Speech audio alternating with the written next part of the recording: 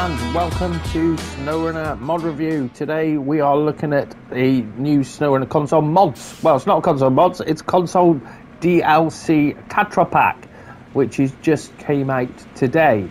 Now you need an update for this, so if you haven't had an update then it won't appear in your game. It's part of Year 2 pass, so if you've got the pass you will get it free. If not, you can buy it separately. So let's have a quick look around the vehicle. Well, we got it out first of all, and I did a review on this for my members only, and I won't be making that one public, where I thought I'll wait for an updated version. And to be fair, I don't think anything's changed whatsoever. But there you go. Now I have found the steering to be a little bit off, but I'm not sure if that's me or not. Let me know in the comments what you think. So let's go into the garage and I'll show you what options are available. So we have got 4 different engine options, as you can see, and we have got an S Plus rating, which is very rare for vanilla or DLC trucks. So that's the engine wise. We go for the top one, and then we got balance, fine tune, high range, and an off-road gearbox on it. And I'll stick with the off-road, I think, for the time being. Then suspension wise, no other suspensions on that whatsoever. It is what it is. So there's not much clearance on that whatsoever, really. And then we move on to tyres, and then we've got 3 highways, 3 all-terrains, 3 off-roads, 1 mud tyre, which are the Tigers. And to be fair, when I did this, when I took this out the other day, the Tigers were the only ones what sort of performed in the mud. The other ones were POS, basically. Right, and then move on to high power. We got winches. So we got all the stock winches, what we normally have. Then diff lock, you can buy that. And then snorkel, front facing, and dual one. Now, to me, what's the point of a dual one? What is the point of that? And then frame add-ons, I thought we might have had a few more, but it's exactly the same. So we've got a sideboard, 1 slot bed. Then we got the frame add-on, the maintainer, which is 500 repair points, 2 spare wheels. And then we got a roof rack, which will give you another 200 repair points, and then 80 on the fuel tank. I'll tell you what, we'll have that to see how stable it is, and I think we will opt for, we'll have that on the back as well. Then moving on to front side, where we've got the dark slant sun visor angled with beacons, just like that. And then we have rooftop, which we got the double tall beacons, roof fog lights, and then bumper, we've got the Hunter. That one's pretty cool one, that is. We'll have that on today. And then we got the stock and the reinforced one. And then moving on to miscellaneous, we've just got an external horn. Rims wise, got a few different rims, but they're all the same standard ones what we've seen before, so nothing really new there.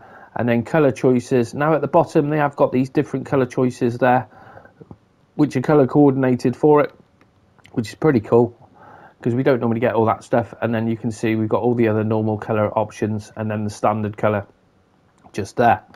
And then bobbleheads, if you want any of that, that's all there. Job's a good one. So let's take this bad boy out. And I think what we might do, actually, I don't want to do 2 separate videos, so let's just do 1 video on all of it. Now I'll tell you what, the steering radius on this one isn't great, but it's not as bad as the Tatra 813. So this is the Tatra 805. So going inside the Tatra 805, and this one's the same, where it's proper old school bit of kit. Nothing digital in here whatsoever. Quite a small cab, we've got a window on the back as well. But it looks the part, it really does. Done a good job of the interior. So let's fire it up. And yeah, it looks like we've got some working gauges on there as well. Just like that. Pretty nice. You've got a 190 litre fuel tank on it, which isn't too bad. It doesn't burn that much fuel anyway.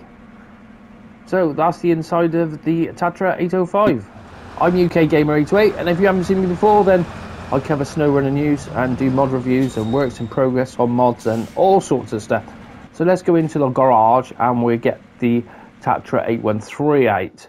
Now, if you've got the season pass, then it will appear just in here, just like that. You've got the Tatra T813. It should be there, ready for you to go. So let's go into the garage. So engine wise, we have 3 different engines available, and you can see they've got plenty of power to weight. Well, the bar shows plenty of power to weight, and we have got an S plus rating again. Can you believe it? Well, they all are. The 2 of them are S plus and S plus. Cool. And S on durability as well. So we will go with a top engine, as I always do. And then we have got a new gearbox. We've got the multi-purpose, the advanced special, fine-tune, and then the special as well. So I think we'll go for the multi-purpose. I think that has only got 1 low gear, but we'll give it a go. Now, suspension-wise, how this vehicle is made, you can see at the moment the wheels look a bit strange. Now, that's just because of how the suspension setup is on it. So you're not going to be able to get a raised lift on this whatsoever. If you raise it, then the wheels are going to start towing in. They really are. Tyre choices, we got 1 all-terrain and then 2 off-roads, and those ones, they're not the best rating. Those ones are okay. And then we got 2 mud tyres there, which they don't seem to be okay rating. We go with the MHS 2s, and then we have chain tyres as well. And then normal winch wise, everything what we normally get. Your extended heavy, advanced heavy, twin motor heavy, so we'll have the big winch on there. Diff lock, we've already got that. Snorkel wise, we have twin front facing, more twin snorkels. What is all that about? But we'll have them anyway. And then frame add-ons. Now, the word is we're meant to be having another frame add-on, but that frame add-on is going to be part of season 5, so that isn't going to appear until we get season 5. This is what the word on the street is. And then we move on to a rooftop. We have the roof fog lights, the large fog lights, and then the stock head fog light, which is 2 spotlights on there. Front bumper wise, we've got the lattice and then the crossbar with the fog lights, and then the stock one, just like that. So let's have that one, that's a bit beastie. And then we have got rain parking lights, external horns, twin horns. And then moving on to exhaust, we've got a couple of different exhaust options. And have they done that again? Is that not fixed? Hang on a minute. Let me go and put the frame add-on on, because this is a bug I found in the test one. Let's go back to exhaust. No, it is working, because on the test one, basically, if you had the frame add-on on, it wouldn't let you. If you had the exhaust, as soon as you change the exhaust, it wouldn't let you put the sideboard on, which is a bit crap. So that's been fixed now anyway. And then rims wise, we've just got the 2 different types of rims there available. And then color choices, that's the DLC choice just there. So we'll have that one today. And then we have plenty of other choices. We've got all the main colors, and then we go on down to the bottom. And you can see we got some 2 tones just there, just like that. And then all your bobbleheads and all that crap, if you're interested in all that, that's all there for you. Job's a good one. So let's take this one out. So I think what we'll do, we'll take both these out for a spin. Come on, there we go. So we've got switchable all-wheel drive and switchable diff. Now, one of the things I found when I did the review on this the other day is the steering is pants. Look at it. It hardly steers. So let's just go into the trailer store, and we should be able to carry all the trailers basically, shouldn't we? Yes, most of them are on there, I think, by the looks of that. So there we go. Anyway, let's crack on. Now you can see that steering lock. If we turn it full steering lock there, I noticed it where I had it at a 90 degree and I had to do a 3-point turn to get out of here, when it was like I was parked up like here, and then thought, right, we'll just drive out. And it wasn't, it's not great at all, is it? It really isn't. But there you go. And I'll tell you what, let's take the little one first. Let's go and get that one first, because I didn't really get on with this one. This one, the steering of it, it just seems to be all over the place. I'm not sure if it's just me or not, but I really struggle to drive this in a straight line. It's sort of all or nothing. You give it, now I'm doing this on the controller, and you seem to give it a little bit and it doesn't move, and then you give it a bit more and then it just goes all over the place. As you can see, I cannot drive it in a straight line. Very hard for me to do that. It's not great at all. So into the water.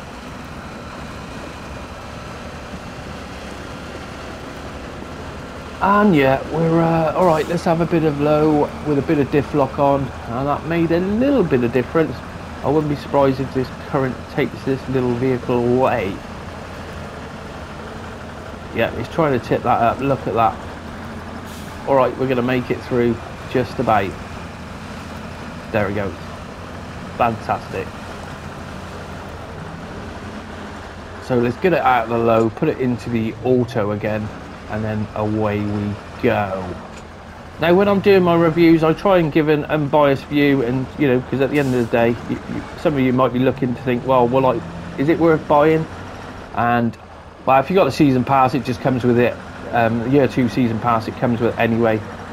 But I would be a bit gutted if I paid for these. So let's go and hit the water. But the advantage is we've just had this update and we've got a DLC checker now, so we should be able to get these tweaked. And if you got a tweaked one, then it should be a lot better. But there we go. Oh, no visible winch point. See what I mean about it's unbelievable. You'd have thought, this is what I found when I was driving it the other day. I was just trying to drive through, you know, like this is the easiest bit of mud to get through, and look, it's struggling. I'm in low, everything's right, and it's just not moving. And because it's got a stock winch, which isn't very wide, very long, then yeah. So not really impressed with that. Let's go and get the Tatra T813. And hopefully this did perform a lot better, because I know there's a lot of guys who were after this truck. Now Zidon made one of these quite a while back, and it's available on console, and to be fair, he's done a lot better job. He really has. It's great skins on this and what have you, but I'm just for a vehicle what comes from the game makers, not really that impressed, to be fair. Whoa. But the main thing is with the steering. So let's hit that same bit of mud again. And at least we're moving through it a little bit more. But that's probably down to the size of the tyres on there as well, which will make a big difference. We don't need the low, where it seems to be going through there without any issues. There seems to be a bit of water in the cab as well. So take it into the auto. And then hopefully this one will get through the mud, so we can recover the little 805.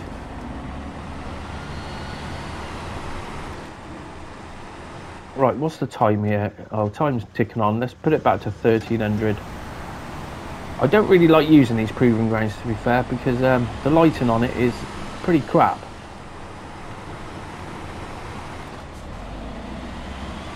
But it's just easy for me to jump on and have a look. It really is. Right, so let's try this one. Now, when I went through with this one yesterday, it went through no issues whatsoever. Not the best though. Now, bearing in mind we have got mud tyres on here.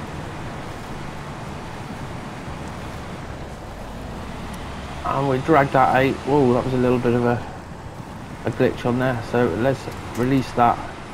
And we'll put this through the first bit of mud, and yeah, we're not really having any issues. I'm not going to go into the OP mud pit with this, because you know what's going to happen. It's just going to sink down like a sack of shit and won't go anywhere. So let's go into a bit of low with a bit of diff lock, and see that steering. It's just ridiculous. The steering is terrible. It really is.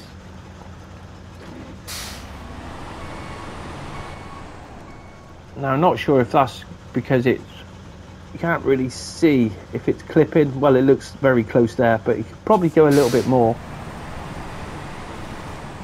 So yeah, not impressed with the steering on it whatsoever.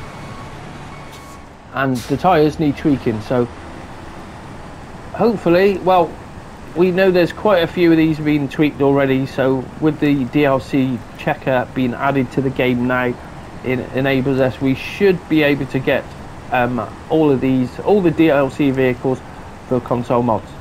Well, not all of them, because some of them are still banned, where you cannot have them, and that is the cat and the Chevy, they are forbidden.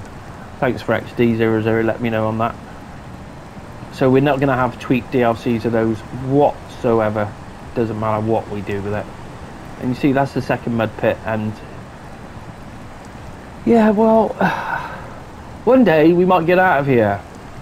So no visible winch points because it's got a vanilla winch, which isn't very good really. Put it into auto, probably climb out of there better in auto. Right, off we go. So let's go and check out the suspension over the rocks and see how it goes. And see, there's quite a bit of movement on that. I'm surprised I didn't get any damage there as well.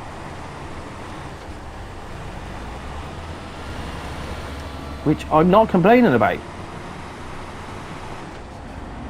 But as soon as you get this one cranked up, it does seem to go pretty well.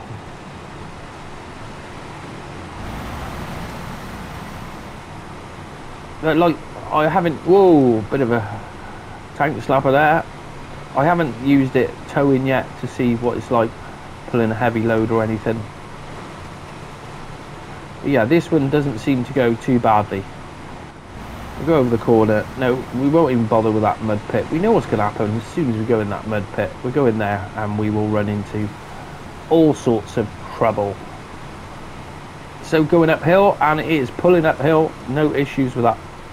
It has got the top engine in there. Oh, nearly got a bit of air off there then. So yeah, flat out, it goes pretty well. So we go and hit the mud. Whoa. And that's not too bad through that bit there.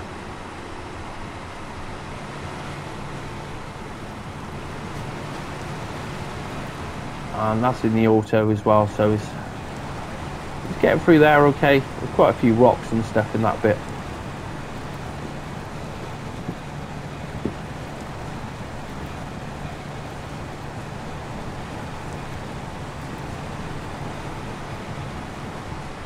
But you can see, as soon as it raises up, those wheels slightly tuck in. Now, I can remember where when Zyden brought it out, a lot of people were saying, oh, the suspension's not working, and it's all this, and it's like, no, it's the way it's designed. It's got nothing to do with the way the mod's made. It's the way, basically, if it gets lifted up, those axles drop down. Simple as that.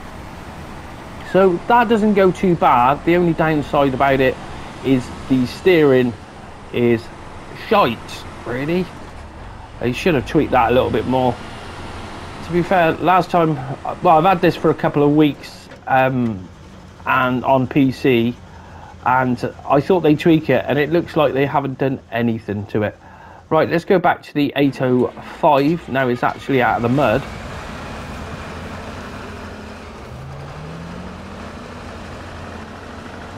And I'll tell you what, we're not going to put it through that mud yet. Let's just go and check out the suspension. You can see it's got quite a bit of poke to it.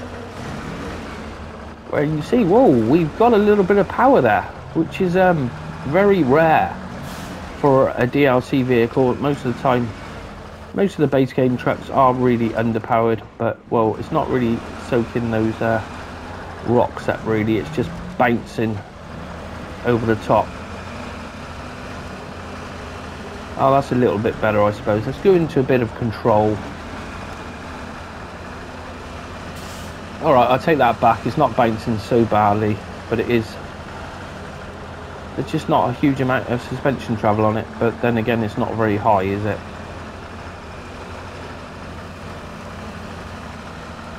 So let's take it into the auto. And you see, as soon as you put it into the auto, it is flying. Now, I haven't had to go with a high range on it yet. But you can see, we have plenty of power. But see, this is what I find with the steering. It's just all over the shop. Now, I'm not sure if that's me or what. I really don't know. Now, if you've had to go with this, let me know in the comments if you're struggling with the steering. Because last time I come up here, I could not keep it in a straight line. And you see, I'm struggling now. Where you just try and keep it straight, get it all lined up. Right, so going downhill, that is straight. more or less. As soon as, and then we need a little tweak to the left, a little to the right. That wasn't so bad, but I just find it very, very hard to keep in a straight line. Oh, and that has screwed that up. That is game over, because of course we haven't got autonomous winch or anything with that one, have we? But there you go. So we're going to have to get back in the T813 and get on a bit of a recovery. But I do like that skin, a little bit different. Looks like there's a buffalo on there.